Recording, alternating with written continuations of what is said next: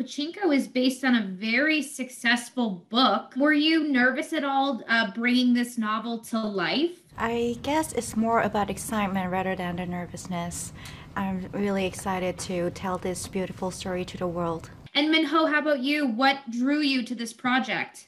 First of all, I think the storyline itself was very, very strong. And inside that storyline, there's this diverse array of people who have to survive in each of their own ways during the difficult times. So I think that was what really drew me to this project. It is a very impactful story, and it highlights some difficult aspects of Korea's history. Talk to us about the importance of telling this particular story. Well, yes, it's about the historical era. I think we focus more on the personal events and like emotional affluence and about the love and sacrifice and the choices they had made in that time and all the differences and obstacles they're confronting. So yeah, those were the things that we were trying to focus on and tell the stories to the world about our humanity and about our importance of the love and family. Thank you. And then Minho, how about you?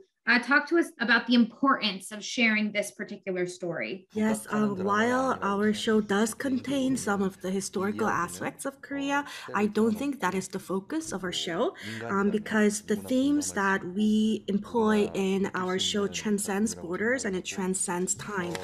So I think we have some universal themes that can just resonate with anyone on this globe. So instead of just focusing on historical incidents of Korea, I think if people focus more on the people's stories, how they survived in the difficult times and what they had to do in order to survive, I think people can enjoy the show even more. And then, of course, with the success of Squid Game, Parasite, and Minari, there has been an incredible increase of South Korean representation and stories. What is your hope for Asian performers and storytellers in American media moving forward? First of all, I'm really proud of Korea to had a very great chance to tell our stories to the world, and I hope that get to have more chances to spread out these beautiful stories, because there are a lot of beautiful stories, amazing contents that we have in our country. So I think hopefully, like, not only in this industry but in the other industry, we get to spread out in the world. And Minho, how about for you? Yes, I think all of the storytellers and creators, we have this thirst for something new and something that we haven't seen before.